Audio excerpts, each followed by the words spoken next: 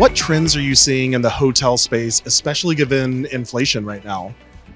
Yeah, this is a huge piece for us and a big topic of conversation at the show the last couple of days. So a couple of key trends. One, we've been talking about it for a long time, reducing the size of the hotel program. Secondly, bringing in additional content. So making use of that content from booking.com and Expedia and bringing that in.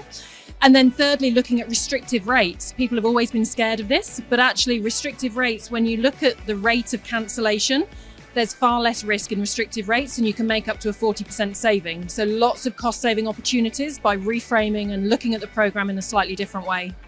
So I've been watching you the last few days here at the show. I'm seeing you getting pulled into many meetings, bouncing around, talking to clients. What are you talking to? What conversations are you having with clients here at the show?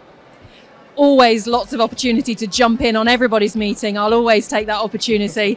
Hotel has been a big topic. Sustainability is still the biggest topic that we're talking about. Every person coming to the stand wants to know what they could be doing, how they can measure, and the opportunities to drive behavior change. So that leads us into traveler engagement. And another key topic is around duty of care. So looking at traveler security program assessments. It's a really new kind of big area that travel managers are really focusing in on, that duty of care piece, alongside sustainability, air, hotel, all of the kind of traditional things that they've been talking about for a while.